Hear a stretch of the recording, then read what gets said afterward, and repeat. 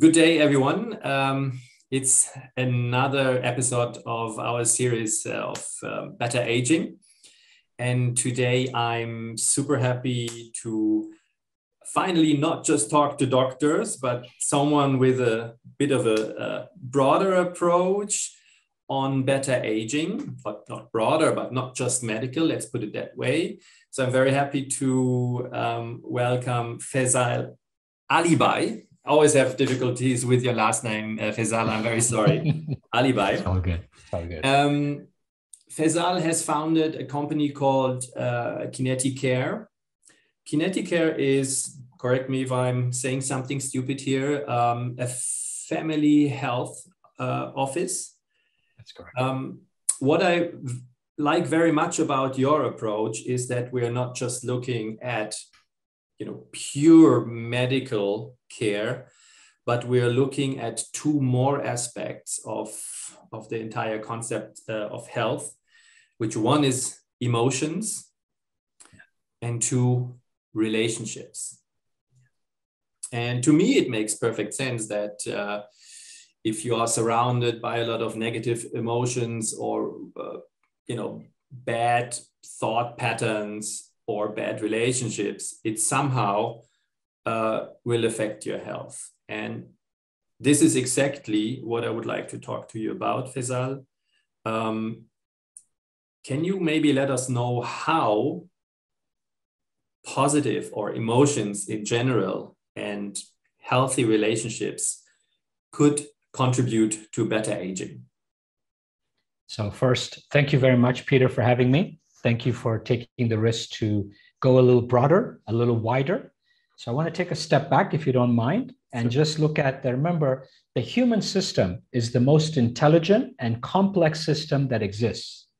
And for us to take a single dimensional approach, which you're referring to as medical, to be able to master or hack this complex system, to me feels a little bit basic, okay, with all due respect to the medical industry. So for us, this whole happened due to my own illness. So what happened was when I was diagnosed with stage 3 cancer and I asked the doctors what happened, they couldn't explain. And the founder of the cure was my advisor. And that to me was very dumbfounded that you have a supposed cure, which is chemo, for my situation, which had 10 tumors, big ego, big cancer. But at the same time, you can't tell me the origin. And my DNA was clean. So that's how it all began for me to go into a state of self-reflection and introspection. And fast forward today, 17 years, right? Where 7 years I ran a family health office for my family, and now 10 years for others. We look at humans from a multidimensional perspective, which we call an integrative perspective, where we look at the physical, which is beyond also some of the medical pieces. So we look at nutrition, we look at fitness, we look at sleep health, gut health, brain health, epigenetics, genomics, drivers of behavior. We go as far as movement and posture. We go to cognoscopies because dementia now is the elephant in the room. It's not cancer. Right? So we're really even looking at the physical side is even broad medical, very broad. Then we look at, like you asked for, the mental, emotional, and the relational.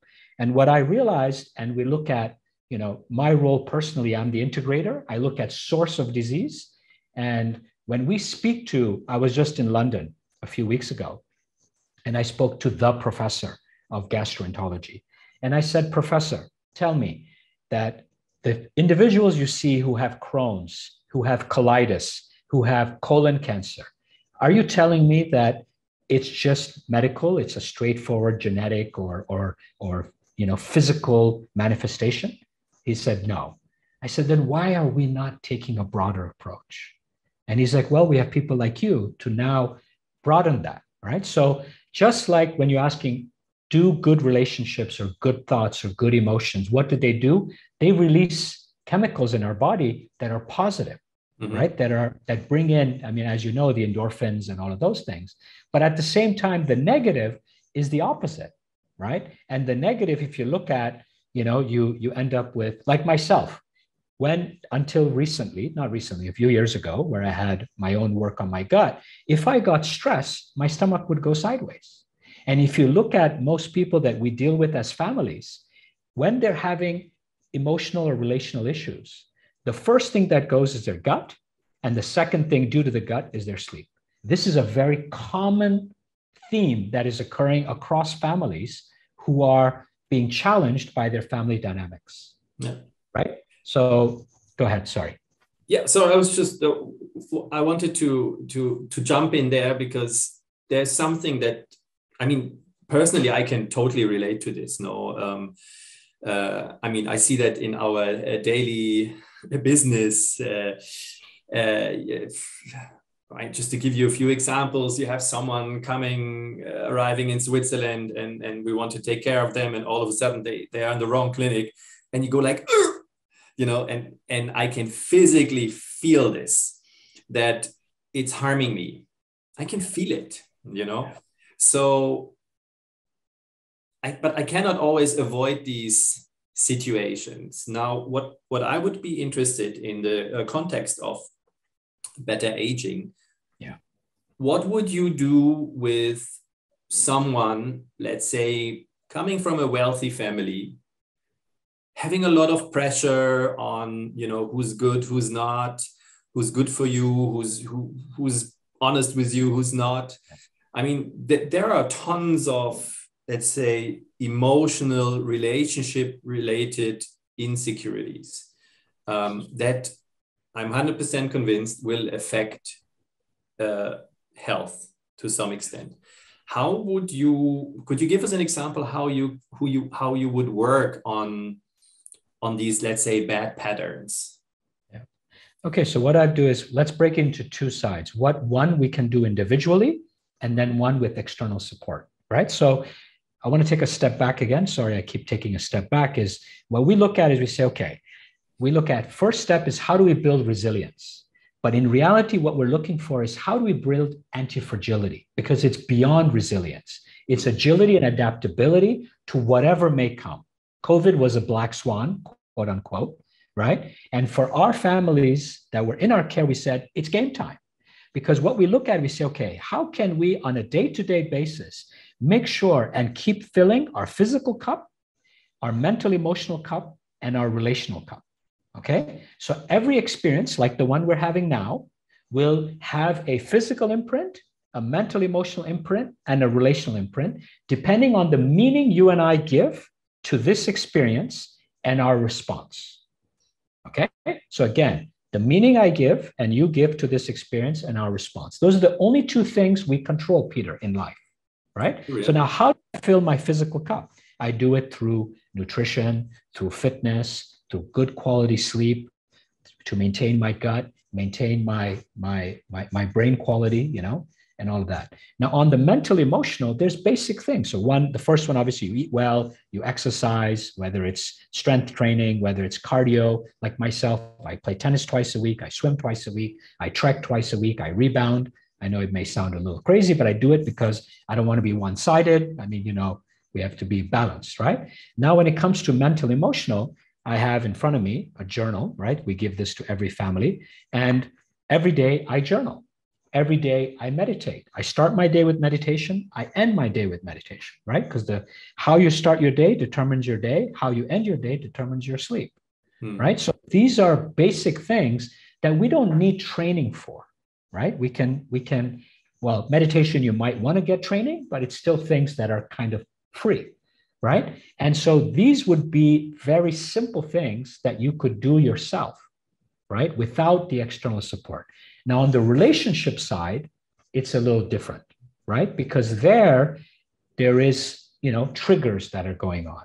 Now, there we work with families where we provide support, right? Because there we're affected on the mental emotional relation by beliefs and patterns from this generation and from the past. Some may be serving you, some may not. So you may want to reconsider those beliefs and patterns, right? You also may want to look at some of the drivers of behavior that you have that are subconscious, that are been there and neurowired for a very long time, and to want to maybe reconsider those drivers of behavior from nutrition, fitness, and relationship. It's the knee-jerk response that just happens naturally, right? Because it's reactive, right? Then you would look at being in truth is that, am I living in alignment between my values, my talents, my aspirations? Am I living in integrity? Because that's where a lot of things start going wrong internally, because I'm living 2-3 lives. You know, I have my family, you know, people at work, I have the work person and the other person. In family businesses and families, that also is divided. I cannot be my true self, right? But it all begins basically it's you are living expectations of others, right? Yes. The impositions, the expectations, the judgment, but also let's give credit. We also have self-imposed expectations and impositions, right? That we assume is being put on us, right? I think the other piece is what we're never taught, at least I was not taught, which is self-love and self-care, right? What is my relationship with myself to begin with? Am I in a family where I'm trying to prove my worth? One of the chapters in my book is, am I good enough? That's probably 90% of next gen asking themselves that question and trying to prove their worth. In my case, it was pretending to be proving my worth to my father when actually it was to myself, right? So at the end of the day, it's relationship with myself, then my loved ones, and then the family at large. So I did not have a mentor. I did not have a coach. I did not have a support system, even though I was the CEO of a very large enterprise, right? In 15 countries, 10,000 employees, hundreds of millions of dollars of revenue. I did not have that support system. So that is something I would nudge, you know, a lot of the people listening or the families to consider, because that is something we cannot see our blind spots, Peter, as you know, right? Even when you drive a car, remember when you change lanes, you look at the blind spot because the mirrors are not able to show you those. It's the same thing, but here you have others who help you see what you cannot see or are not willing to see, or it's too painful to see. Let me come back to this one point that you mentioned. I like that one, agility. Yes. Agility to react to a situation. Yes. I could immediately relate to this when you told me about this. So I'm going back to my example. It's a fictional one. It's not really happening, but actually sometimes it's happening, but usually we manage. But so we are welcoming a guest. Actually, I was last week with a guest coming to Switzerland for some neurological problem. We went to the clinic, and it was the doctor was actually not in the clinic, but he was in his own practice, which we didn't know. So not a major issue. We drove down 5 minutes, but for me at that point, a lot of stress, right? Yeah. Now, for me, when I go back to your concept of agility and reinterpreting, I would need to tell me, look, that's a stressful situation. Something didn't go right, but now nothing you can do about it, right? Yeah. So you need to adapt and you need to solve. Yes. Is that the kind of learnings you provide with the external coaches, or? Yeah. So it's the reality was in that situation, the key is if you show up fully engaged, which I know you do, Peter, right? With everything you have, with full presence, full capacity, you are doing your best. And then you let go. I don't want to use the next word, which I do, is let God, but because some people don't like the word God. And then it is what it is. So you went in, you realized that it wasn't the appropriate choice. You were in the wrong place, quote unquote, right? And then it is what it is. It will pass. And now what? And then boom. But the thing is that you need to build that muscle in terms of that mental muscle and that emotional muscle to be able to shift into that gear. And that's why I was referring to COVID. A lot of the families we were taking care of, because they had filled the cups and because they had learned to build resilience, they were able to adapt much faster in the shock of COVID than others. And they were also open to listen to solutions, because remember, Asia was first. Europe came 2 months later. So we already had a little bit of a training plus we had SARS. Okay, so we had special training. You know, in Hong Kong, we had even more training because of the protests. So we were already able to work online. Okay, so we were super prepared, right? So you understand. So the thing is that how do we build that muscle? It's like going to the gym. You go to the gym and you work out and you build that muscle. Are we building the mental muscle? Are we building the emotional muscle? And are we building the relational muscle? Yeah. So there's the muscle and the cup. And as that muscle is built, it becomes automatic. It's an auto response. You don't have to think and be like, you know, yes, for a second, you can say, Peter, not a good choice. And then boom, because it's not about living in the blame and shame. And that's what a lot of people get stuck in. They stay in blame and shame. And then they're not able to move forward. Because if you stay calm, you stay centered. Yes, you're not happy with what is, but you stay calm and centered, the clarity will come. But if you're not calm and centered and not trusting that life is happening in perfection, the clarity will not come. And then you start getting raffled. And then you have a situation, which I know you didn't have because you were able to pivot, right? Okay, I mean, that was not the most difficult thing, but yeah. it's these situations that somehow can affect your health, and I guess everybody can relate to them. Feisal, we don't want these podcasts or video casts to be too long. That's why I'm going to my last question. Yes. We're talking about better aging. Yes. Your 3 go-to tips to age well and age healthy. Number 1, sleep. Make sleep the number 1 priority.